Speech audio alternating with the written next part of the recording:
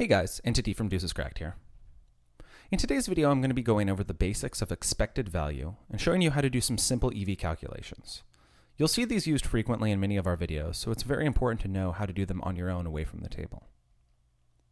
Expected value, also known as EV, is what we expect to win or lose over the long run in a given situation. You calculate this by taking the sum of all possible outcomes of a hand and calculating the amount won or lost in each of these sets of outcomes.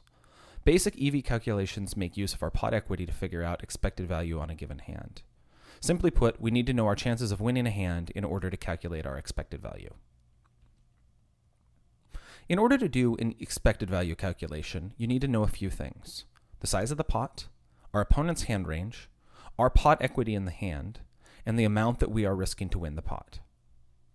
The basic formula you can use for expected value calculations is expected value is pot equity times pot size minus 1 minus pot equity times the amount that you risk, or your bet size. Here's a simple example. We're playing 1-2 no limit hold'em, and we have $200 effective stacks. We have ace-10 of hearts, and the board is ace of clubs, 9 of hearts, 8 of hearts. Our opponent holds jack-10 of clubs. There's $80 in the pot. Our opponent checks, we bet $60, and our opponent check raises all in. Let's calculate the expected value of a call here. In this example, we're dealing with one specific hand that our opponent can have, but we can also calculate this if we know his entire hand range.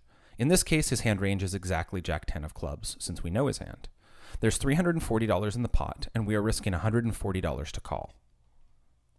Our equity is 78%.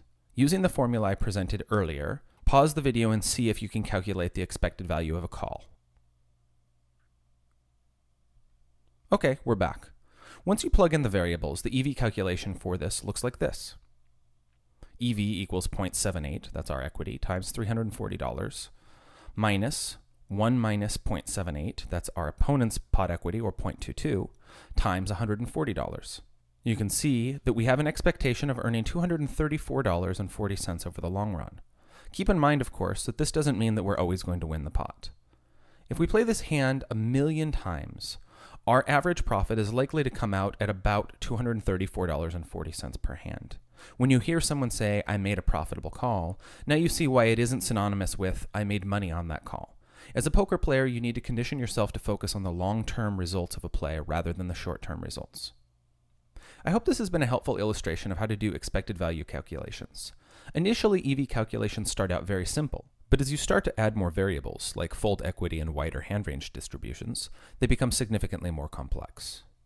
As always, if you have any questions, please ask them in the forums. This has been Entity for Deuces Cracked, signing off.